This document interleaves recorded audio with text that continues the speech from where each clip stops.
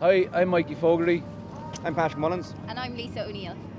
And we're over here in Cheltenham this morning and giving you the lowdown on the runners for the day.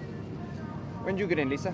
I actually got in on Sunday night myself. What about you, Patrick? Yeah, we got in late Sunday night. Myself and Mikey got a taxi up from Birmingham, stayed in a house close by, and we're in here right now Monday morning. Yeah, so yesterday's you're waiting around, but this morning there's a bit more of a buzz around, and yeah, glad the race is going ahead for a start, and soft ground will help. I think a lot of the Irish chances. Yeah, I think there was a bit of persistent overnight rain, but it seems to be dry this morning, and the place is looking really well. I know I got wet walking down to the restaurant last night, anyway, so I was definitely. But it was dry this morning, like you said. It's kind of warm. It's mild. It's windy. It'll be drying through the day, but I imagine it's going to be on the slow side.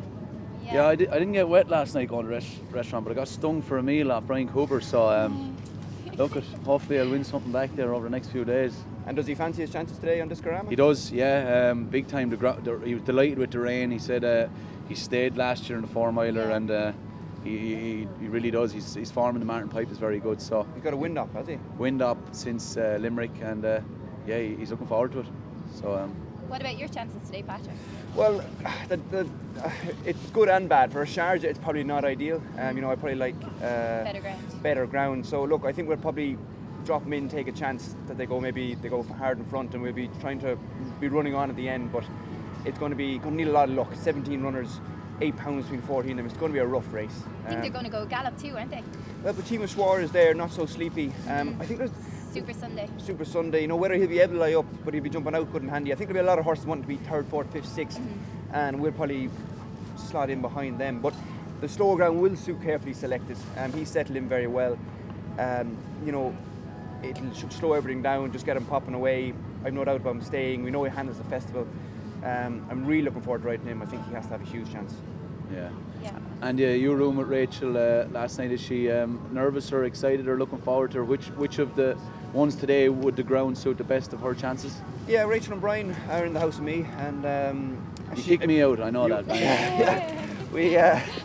We didn't talk much about the races last night, to be honest. But I think Notebook. She's really looking forward to Notebook. I think he's 7 pounds better off with Factor Duderies over here, because no 4-year allowance. Obviously Honeysuckle, she's really looking forward to that. I think the soft ground is going to suit Benny, make it more of a stamina test. But that's the main race today. To me, that's the feature race, the Mayor's Hurdle, and that's this race coming of age, really. I have to say, I love watching Notebook. I love the way he jumps. He has to be so exciting to ride. He's a real contender today, and I think she's got a massive shout on him. But he's just, from a jockey's perspective, he has to be an ideal kind of ride. He just jumps and travels. She said to me yesterday her only worry is pulling him up on the way to the start. Yeah, she got to run he got a bit excited in last Leopardstown. time in Leopardstown, yeah. I think that'll be okay here, because it's very railed here, and he'll be getting a lead from a lot of horses. I'd be more worried about Cashback. He's a horse now I'd be looking at in the preliminaries. He wears a hood, he can get very excited. Makes the running too. Yeah, the first 2 or 3 fences will be very important for him, whether he handles the whole thing. But and you've ride in the last as well. Yeah, I mean, Fergal O'Brien in the National Hunt Chase along with Patrick, one for Fergal O'Brien. I got to sit on him yesterday morning. So look, it's exciting to be here. It's great to have a ride. I intend to follow Patrick and just do him on the line. Actually, yeah, lovely. Yes. What about Abercrombie in the Supreme? Will this ground suit him? Yeah, look, he won on soft to heavy in Nav, and he handles it. He's track form in the champion bumper. I think he always was in the shadow of Envoy Allen last year, and I think he's got a massive shout. He seems to be a lot more relaxed this year in riding out, and he was very mature last year. He went through a rail. He was. But I think he's grown up, and I think Hurls have made a man of him.